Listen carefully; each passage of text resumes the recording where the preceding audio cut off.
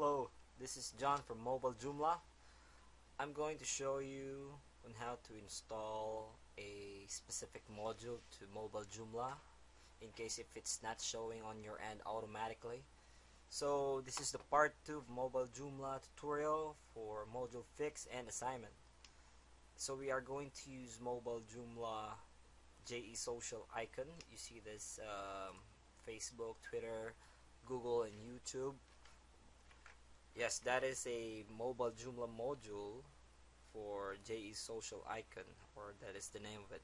So what we are going to do is we are going to find that module that is not showing Mobile Joomla, duplicate the module, and 3, assigning it to Mobile Joomla template.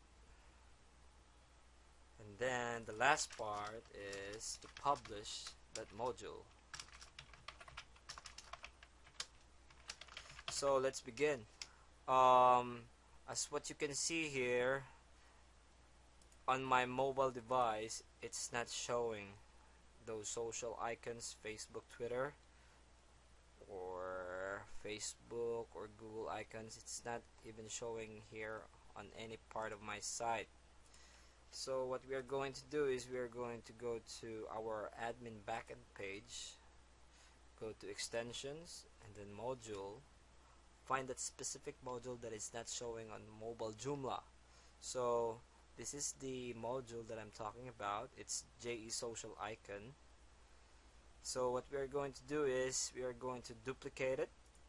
Click the check sign and then click duplicate.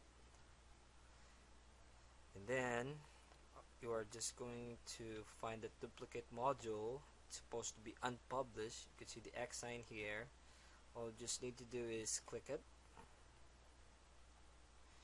Will take you to the module page. So this is actually the duplicate of the JE social module. So what we need to do is we are going to assign that module to our Mobile Joomla page. So this is the position. This is very important for us to assign it to our Mobile Joomla template, and this is our Mobile Joomla template that is called Mobile Basic. So what I'm going to do is I will assign this to my footer on my mobile view. So let's go ahead and click MJ footer and then publish the module and then hit save. So as you can see, we have 2 JE social modules now. One is for our desktop view, that is position 1, and the second one is this JE social icon, position MJ footer. So it's already published. Let's make sure if it's working. So right now it's not showing on my page because I didn't refresh it yet. So let's go ahead and refresh it. And then I assigned it to our Mobile Joomla footer position, and that's it. It's showing now.